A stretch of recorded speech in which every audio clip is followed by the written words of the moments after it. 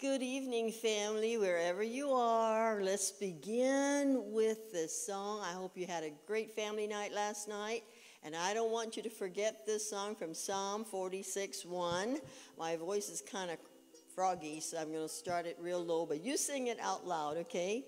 God is our refuge and God is our strength, a very present help in trouble. God is our refuge and God is our strength, a very present help in trouble. Therefore I will not fear, though the earth be removed, and though the mountains be carried into the midst of the sea. And if you heard the news tonight, the weatherman says there is a potential hurricane or storm coming our way, but we can rebuke it in Jesus' name. I want us to take that authority and speak to that storm to just die in the ocean. Let's unite in prayer. There's power in unity and power in our faith. So gather around with your family and let's pray for peace on our island, peace in our homes, and safety for all of us. Our gracious Heavenly Father, we consider it a privilege to come together as a family. We feel safer when we are together and praying for one another, and we rebuke that storm that's coming our way, and we ask, Lord, that you divert it for it to die in the midst of the sea, that it will not cause any harm, it will not cause any damage, it will not take any lives. In Jesus' name, we take the power of the storm out of it, and we pray for peace, and we pray, Lord, that you will use it to bring you glory. Help us to get aligned with your word. And tonight, we pray for those who are needing prayers, like Pastor David De La Cruz and Davina, who's going through some treatments. We thank you for strengthening Wayne. We pray for the Currys that are with their grandchildren. Protect them as they travel. And tonight we open our hearts, Lord, how we need you. Lord, we thank you that you are a very present help in the time of trouble. So make us have listening ears to things that you want us to hear. Personalize the word to everyone, we pray, in Jesus' name. Amen. Well, Sunday I asked you some questions before I started. I don't know how many of you remember the question, but I'm going to ask you another question tonight. You know, we come from all diverse racial backgrounds, cultural backgrounds. In this church, we have a whole spectrum. And we think that we're so different. But tonight I'd like for you to contemplate while I'm ministering on the gifts of the Holy Spirit. Remember, we said we talked about salvation, how we become born again. After we become born again, we get sanctified. That means we die to ourselves. We realize that we need to start over again like a newborn baby. And through Jesus Christ, he gives us that new life. And then he gives us this power. And some of you have been experiencing the power and life of the Holy Spirit. And tonight we're going to talk about some of the giftings that he gives to us. Okay, but what, you know, when you look at all of us and you look at each other, what are some of the things that we share in common? Just ordinary things. I'll start it off. Number one, we were all born, right? None of you was hatched. We're all born kind of through the same kind of birth experience. So that's in common. We will all one day die, right? We don't know of anybody who has lived forever except Jesus. He went through the physical death, but he was raised again. But, you know, we don't count him. But nobody ever lives forever, even the richest man. So we're all born, we're all going to die. During our lifetime, we all have relational problems, don't we? Maybe you're born into a dysfunctional family. Or maybe you married a dysfunctional person, or they think they married a dysfunctional person. So you may have relational problems, but all of us have some kind of relational problems in our lifetime. Maybe it's with our boss, or it's with our employee, or it could be with the in-laws, or the outlaws. You know what I'm saying? But we all have relational problems. We have that in common, all right? We have broken romances, and a lot of times people are going through broken marriages. So relational problems are something I believe all of us have experienced or will experience in our lifetime. Another area I think that we share in common, a common problem in our lifetime, is a financial thing. You know, you grow up and your parents provided for you, then you got to look for a job, and all your life you're thinking how you're going to be supported. The men, look for a career, and nowadays women look for a career too. And many households have two careers there trying to make it go. And, well, you might say, well, what about those that are rich? Do you know the rich have more problems, I think, than those who are struggling and make it from day to day? Because they're always worried how they're going to keep their wealth, how they're going to make some more money to maintain their lifestyle. You know, when you're rich, you have to have a nice big house and a nice big car and wear fancy clothes, and I don't know if they're really that much ahead of us, except that they look better than us with all those fancy things. But they've got tremendous worries, and a lot of times when there is an up and down in the stock market and so forth, many of them commit suicide. So they have financial worries too, even if they're rich. So if you're feeling poor, don't worry. You know, they said during this pandemic, the stock market crashed and went up and went down and so forth. Well, you know what? I never worried one day during this pandemic about the stock market because I don't have stocks. You know, I live from day to day. Many of you do too. But finances can be a problem. And all of us at some time in our life, I think, will feel the stress if you're not doing it right now, because some of you have lost your jobs or you've been displaced and your situation is not what it used to be. You're feeling some financial problems. So I think finances are kind of a universal thing we go through. The other thing could be our health. Some people are born healthy. Some people are born not as healthy. Some have birth defects. Some have genetically inherited diseases. Some of us are born 8 pounds, 13 ounces, as I was. You know, we grow up and we eat a lot of French fries and hamburgers. And, you know, you can do that when you're 25 and 30, but by the time you get 45, if you don't moderate your diet and eat sensibly, then you start having aches and pains and diabetes and heart problems and high cholesterol and high blood pressure and all of that. And I think that we have to walk the fine line. Now they're giving a lot of good information, but the discipline of doing it, you know. So anyway, I think all of us have some kind of concern about health issues in our lifetime, and surely at the end of our life, when our bodies get weaker, it is going to be a universal concern for all of us who go through this life. And then, of course, the fifth thing that I thought of was unexpected, unhappy experiences. You plan a good life, you got a good family, your finances are stable, you've got a good job, and you've got a dream for your family, and then an accident happens. And maybe a loved one is taken, or it leaves you crippled, or there are natural disasters that take your home, or take your material things, or somebody's lifestyle, somebody's evil plot against you comes and ruins your life. These are unexpected, unhappy surprises, and I think most of us will not go through life not having something like this happen unexpectedly and make us change the way we look at life. Well, I tell you the good news. The reason why we study the Bible is because God knew that we were going to have a rough life.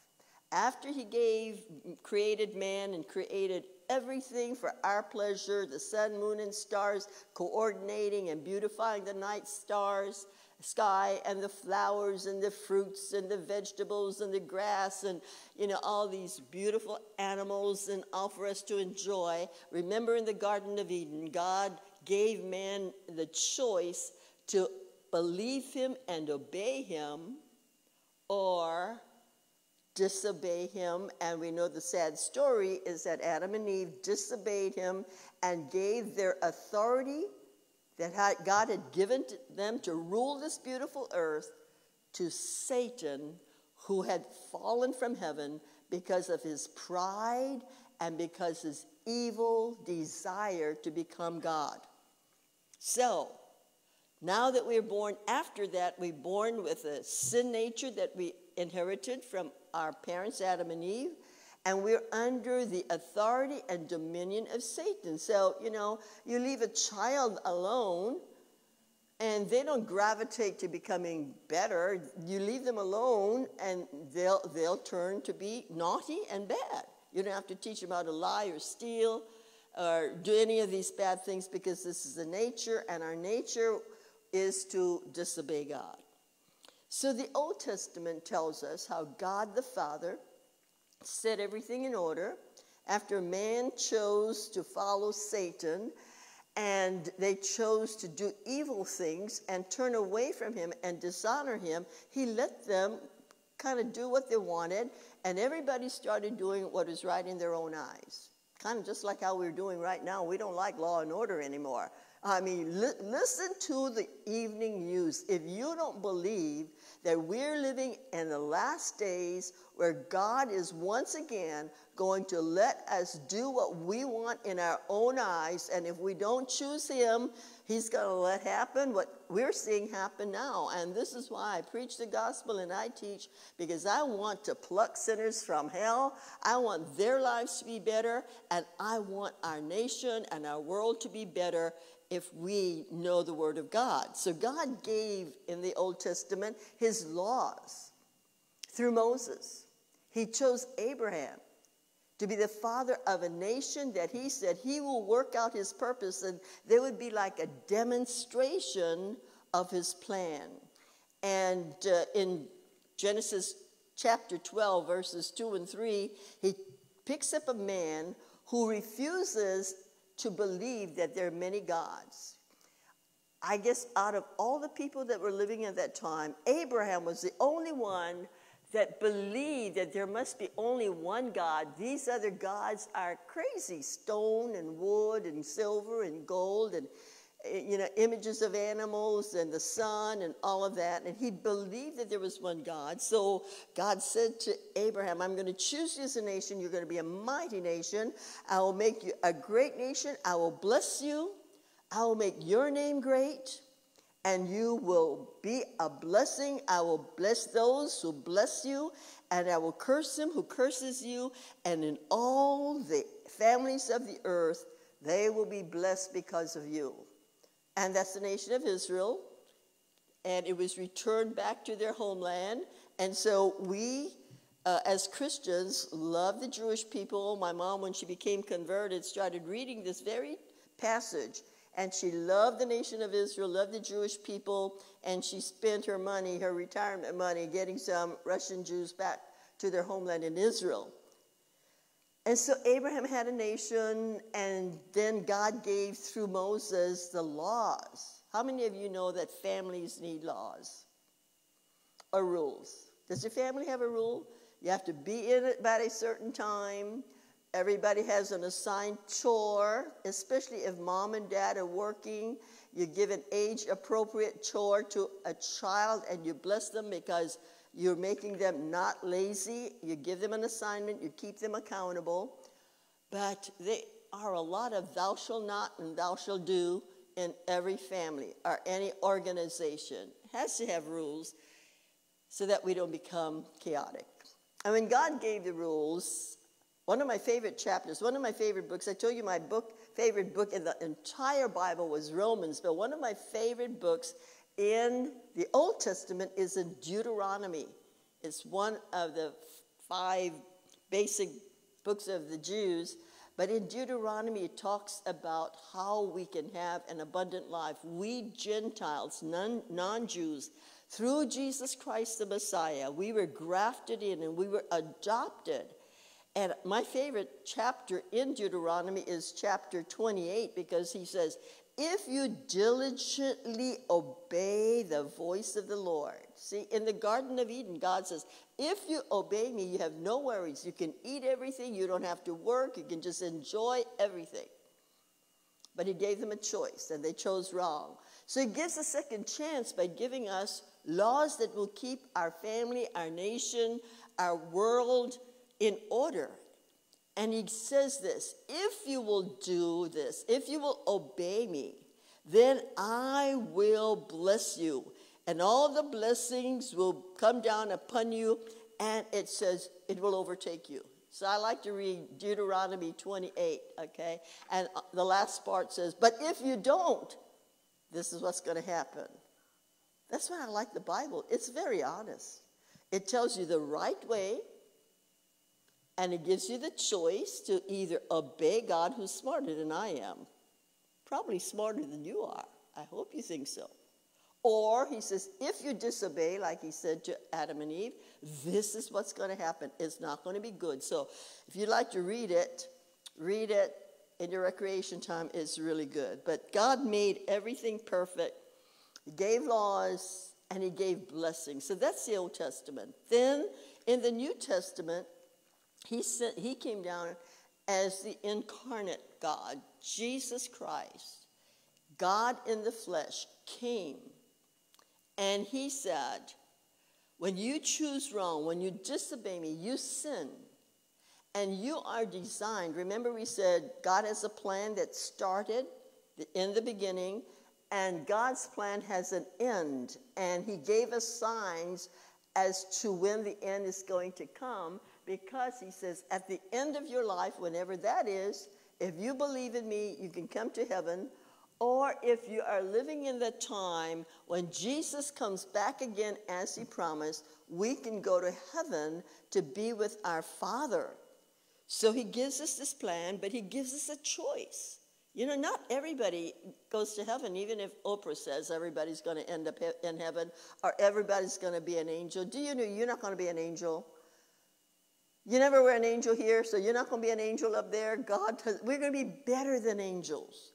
Right now, the Bible says we're made lower than the angels. But when we get to heaven, do you know the Bible tells us that the angels are going to fold their wings and hear Carol sing? She loves to sing. He's going to hear us sing.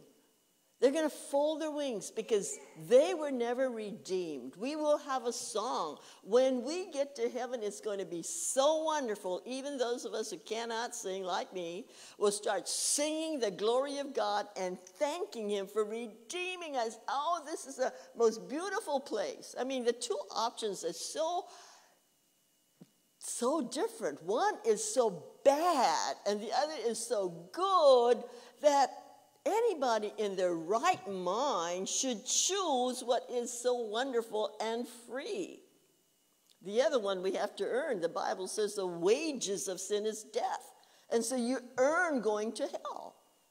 But Jesus paid for you to be set free in the courts of heaven. Jesus paid for you to be set free, and you can go to heaven. That's the glorious news of the gospel. So don't be so busy running around in this life. The Bible says, what shall it profit a person if he gain the whole world and lose his soul? You're not that crazy, are you? I hope not. Heaven is free. We just have to be humble and receive that free gift. But I remember, I teach new converts all the time, and it's like when you cross over the line from Satan's camp, he's pulling to take you to hell. Remember I told you hell was not made for human beings. So if you happen to be there, you chose to be there. You invited yourself, because Jesus wanted you to go to heaven by renouncing your sin. Hell was made to destroy sin. And if you're still attached to your sin, then you're going to be destroyed with it, because heaven is a holy place. We're not going because we're perfect. We're going to heaven because we are pardoned. We have had freedom from our sins, and Jesus paid it all, so we have a ticket to heaven. God is so wonderful in giving us this free life.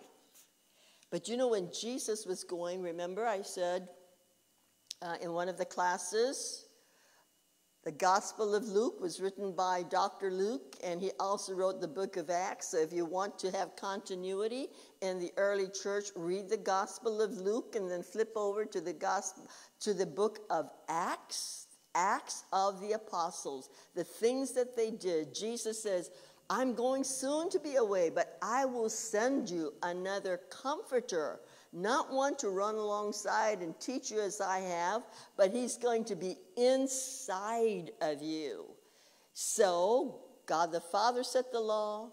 God the Son freed us from the penalty of the sin of breaking the law. And God the Holy Spirit comes to indwell us. Jesus says, I'm going back to heaven. I'm going to be seated at the right hand of God the Father Almighty. I will constantly make intercession for you. Listen, have you had a hard day? Have you called somebody and maybe they didn't answer the phone? I think somebody said that somebody's not answering the phone. Let me tell you this. Jesus was looking down and he was praying for you. Did you know that? You don't have to pray for saints. You don't have to pray for whatever. You know that if you belong to Jesus, even if you're not aware of danger, he is praying for you. That's the advantage of knowing him as your personal Savior. Like all the problems we've mentioned, the financial problems, the health problems, the relational problems, do you know in the Bible, if you obey them, you will have a happy family, you will have your financial needs and your needs for everyday living to be taken care of. You will have health and healing because Jesus paid for it on the cross, and he's got a formula, and that's why we study it. And as we obey it, we have the blessings of the Lord. And as we disobey it, then we have, the consequences. So he fills us with his Holy Spirit. And some of you had some experiences that's fantastic. It was like the second chapter of the book of Acts when the Holy Spirit came as a rushing mighty wind and cloven tongues of fire sat on everybody, said the 120 there, and they began to praise God and speak in other tongues. And some of you had that experience. Well, that was the beginning. And tonight, I'd like to show you that was something that sets us up for the family. Okay. In 1 Corinthians chapter 12, it tells us about the gifts that God wants to give to us, the gifts of the Holy Spirit. Okay. Verses 7 to 11.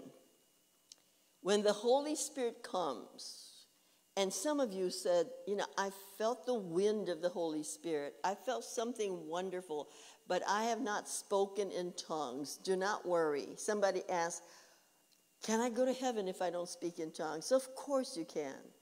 All that qualifies you to go to heaven is that you believe and you're humble enough to receive the forgiveness of Jesus for your sins, like the thief on the cross. The Lord says, today you're going to be with me in paradise, not until you get baptized or whatever. And so, even if you don't have tongues, it's okay. Don't worry about it. Just seek more of Jesus, more of the Holy Spirit. Jesus is the Holy Spirit baptizer. He baptizes us in the Holy Spirit. And these are the gifts, he says. He puts us in families. So we cannot operate. And some people say, I don't have to go to church. I just love Jesus and all. But that's not how he left us to operate. He set us up as families. And 1 Corinthians 13 tells us, and he makes it very simple. He says, look at your body, You have eyes, you have ears, you have hands, you got nose, you got a big mouth. Well, I do, to eat and talk. Legs, and all of that. And then the internal parts, the kidneys and the bladder and all of that, that's not very pretty, we don't think. We haven't seen it, but it doesn't seem like it would be pretty. He says, all of them are necessary. In fact, even the uncomely ones, that means the ugly things in our body, are probably more important than our pretty eyes or pretty lips or pretty ears or whatever. But we're all important. And that's what he's saying. When he gave the gifts of the Holy Spirit, he says everyone will have their particular function, and one may be the eye, one will be the ear, one will be the feet, and one, And so I want you, as we talk about it tonight, to see where your giftings is. Your natural gifting, probably anointed by the Holy Spirit when he filled you, so you can use it in the spiritual family that you're now in. There are no lone rangers in this Christian walk. We are joined to a family because whatever talent and gift you have, the body of Christ needs it. So I cannot function alone, and you cannot function alone. I cannot do what you can do, and you cannot do what I can do. But here, reading from the 12th chapter of 1 Corinthians, verse 7, it says, "For the manifestation of the Spirit is given to each one for the profit of all." If you're doing your job, and I'm doing my job, and she's doing her job, and he's doing his job, and we all come together like a healthy body, we can run, we can skip, we can do a lot of things together, and there's no pain. So these are the gifts that are listed. He said the spiritual gifts to make the body of Christ function. "For to one is given the word of wisdom through the Spirit." There's some people that are given real spiritual insight. And I believe these are the ones that love the book of Proverbs, because that is the wisdom of God. And then God anoints it, that when somebody wants counsel, I think we would look to that person, because we know that we can trust their judgment, and they're usually a prayer warrior who don't speak before they think or pray. They can follow the Holy Spirit, but they have the gift of wisdom. So be careful who you go to if you need advice. Some people are gifted for that. Number 2, another, the word of knowledge through the same Spirit. When we're worshiping together and the Holy Spirit is moving, you hear me sometimes say, there's somebody with a broken foot, or somebody with, some kind of headache or whatever. I don't pre-think it. I'm praying in the Spirit, and it just flows out in English to say what God is wanting to heal and what people are expecting, and he will speak the word so their faith will come up. That is the word of knowledge. Or he sometimes will give a particular person with that gift knowledge of a particular event or something like that. So that's another gift, the word of wisdom, the word of knowledge. To another, faith by the same Spirit. Some people have a lot of faith. They have no fear. Whatever comes, they're calm. Their faith is grounded. They're usually in the Word. They're usually full of the Holy Spirit. They're usually speaking in tongues and praying in tongues, because that's how our faith grows, by the hearing of God's Word and by praying in the Spirit. So there are people who are gifted in that way. Maybe you're not that way. Well, it's okay. If we're in the body, we're going to benefit from their gift. And then next, to another, gift of healings by the same Spirit. There are people in our church that have experienced healing themselves. So they really have faith for that. And they're filled with the Holy Spirit. You see them come up and help pray when people come to the altar. They're the ones that have a lot of faith for healing. We say, if you don't have faith for healing, don't come up. If you have faith that they're going to die, some people say, I don't want to pray for the sick, they might die. Well, don't come up and pray. But those who have the gift of healing will come, lay hands, and pray. And all of us, let me tell you this, although there are many, many gifts, remember, we don't own any of them. We may be used, perhaps, as one that will bring miracles and one that God uses in particular for healings, but we don't own it. The Holy Spirit has it.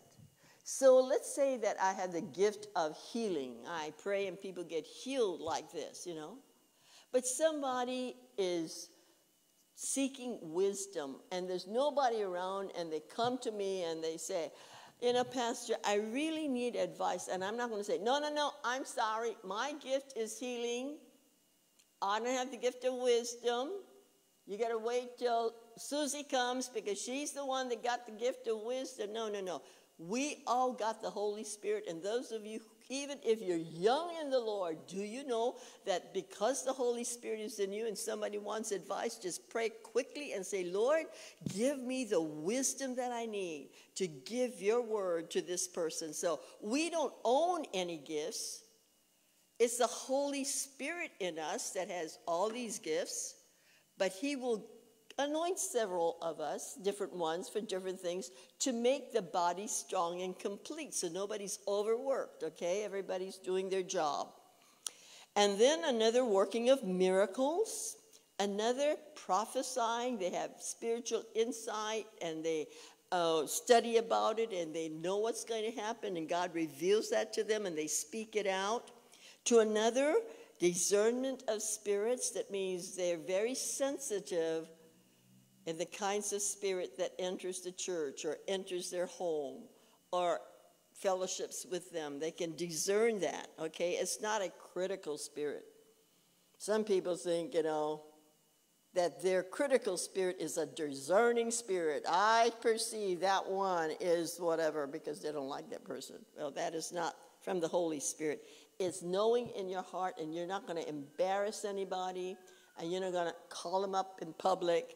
But you will be warned of them if they have a wrong spirit, or soon their spirit will be manifested in you and it will be confirmed, okay? To another, different kinds of tongues. I heard that somebody recently got filled with the Holy Spirit and they pray in Filipino dialect. Wonderful. And we might have different kind of noticeable languages, or sometimes it's just what we call glossolalia. That's the language of the Holy Spirit in unknown tongue. Gift of the Holy Spirit. To another, the interpretation of tongues. When there is a speaking of tongues in a service, there should be an interpretation of it. And usually the person that speaks in tongues, God gives the interpretation to it, but interpreting the unknown tongue is a real gift, okay? But it says, but the same Spirit works all these things, distributing to each one individually. And then in closing, I want you to look to Romans chapter 12, verses 6 to 8, and you can read it yourself, but I would just list the other spiritual gifts that are given in this particular passage. Number one, the gift of prophecy. To see prophetic things, to speak prophetically through the Holy Spirit. Number two, ministry is a spiritual gift. You can be a great CEO out there with all the administrative skills. Doesn't make you a good minister. Because whatever gifts you have, whether it's singing or playing an instrument, you need to lay it at the altar and sanctify it and say, God, make it holy. Because when we come to worship, it's a holy presence. It's not entertainment. It's coming to worship the holy God. And so our gifts need to be made holy by our prayer and our surrender. Whenever I speak, I surrender to the Lord, because I know that for me, it's kind of easy to speak in the public, but I don't want it to be my words. And when I feel like, oh God, I don't know what I'm going to say, I feel like the more people are blessed because I'm depending on him more. Teaching is a spiritual gift. Exhorting. I know a lot of people filled with the Spirit. They don't preach, they don't teach, but they are encouragers. And they'll give a word, not their own words only, but a scripture that's feeding the soul of somebody who's discouraged. That is a spiritual gift.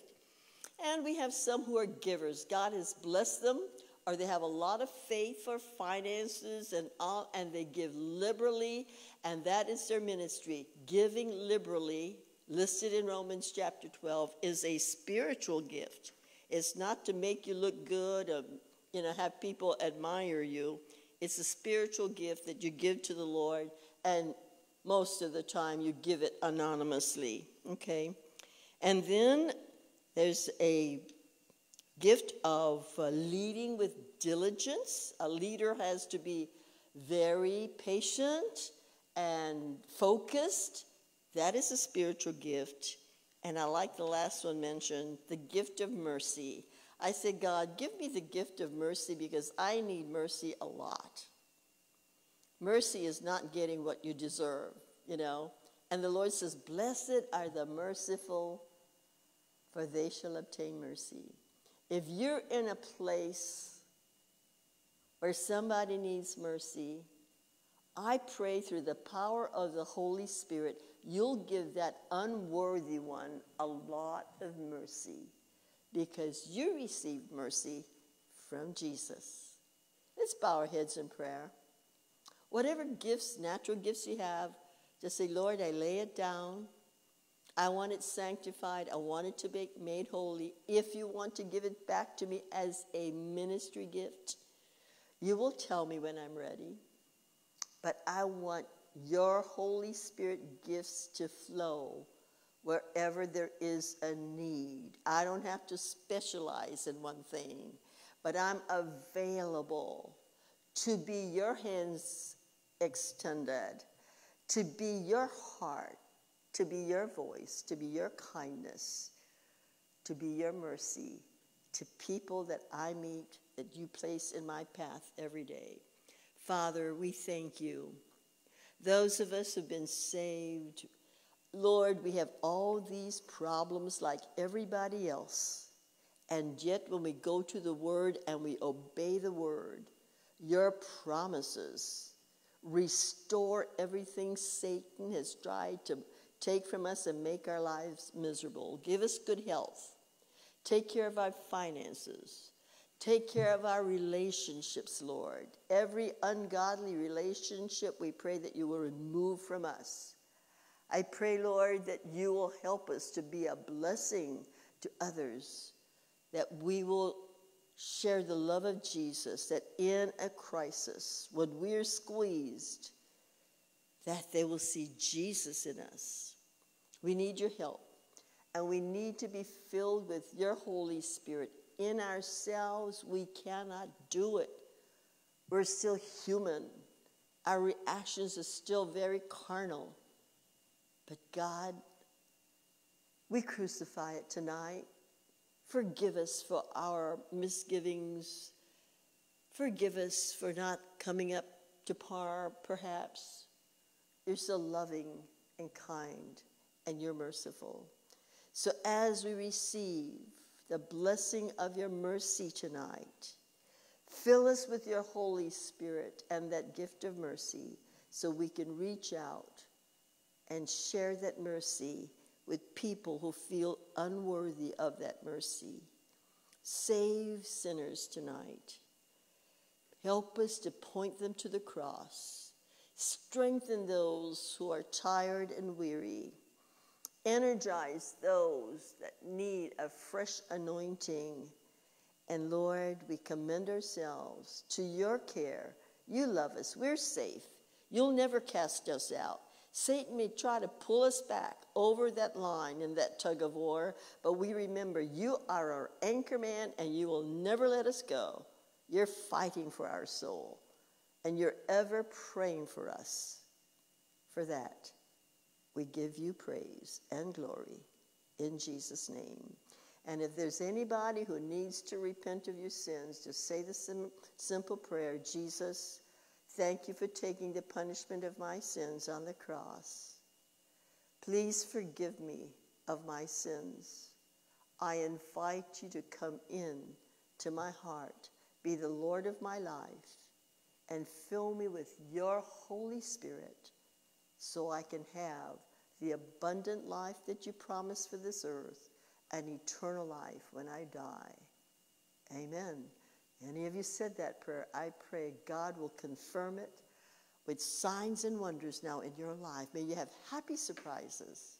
Keep your eyes on Jesus. I love you all, and wherever you are, just smile at somebody and say something kind before you go to bed. Good night, and we'll see you tomorrow night for our healing service. I love you, and aloha.